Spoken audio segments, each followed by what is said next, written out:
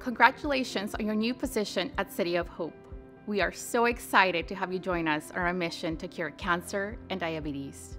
We are growing and thriving, and having you here to become part of our mission will only get us there faster. Before you start your career here, there are a few last steps you'll need to complete. First, we will ask you to provide information so that we can perform a background check. And at the same time, we'll send you the information you will need to set up your drug screening. We will also connect you with our employee health department to administer any tests or vaccines you may need prior to starting.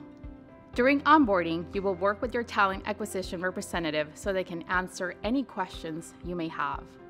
Lastly, once your drug screen and background checks have cleared, we will get you set up for our Day of Welcome, an orientation session that will be the first step in learning more about City of Hope's culture, mission, and values. Thank you, and we can't wait to welcome you to our City of Hope team.